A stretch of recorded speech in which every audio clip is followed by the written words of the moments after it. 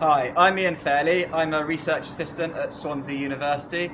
I work in the Marine Energy Research Group, and we're looking at developing techniques and developing understanding of getting electricity from the sea. The best thing about my job is that it really links my recreational interests in surfing, sailing, being outside with my job. There's a lot of freedom to explore the things that you're personally interested in, and everything that I do in work I can relate to my life outside work on the weekends. I like to spend a lot of time down the beach. I do a lot of surfing, sailing, fishing, just walking along the coast. I love the outdoors. You know, I really do.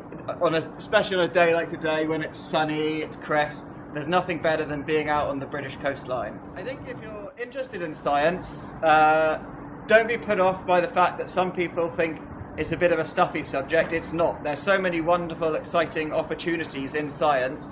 For example, last year we spent 2 weeks going out every day on a boat, collecting data, out in the elements, really exciting stuff. And there's a lot more to science than meets the eye. So I say, go for it, because you'll never know where it could take you. I think I was lucky. I had good teachers who were enthusiastic, and so they encouraged my interest in science. And then when you link that academic interest with a natural curiosity to the things that I'm interested in, the sea, nature, then it was just a natural progression for me. The important thing about my job is that we're looking at ways to get marine energy without causing adverse impacts. That's something that's really important.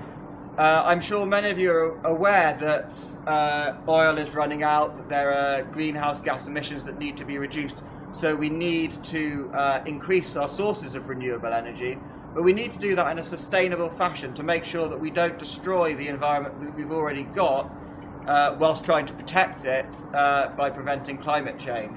And that's the sort of work that I'm doing, is looking at what are the acceptable levels of energy extraction that won't adversely impact the natural environment as we know and enjoy at the moment.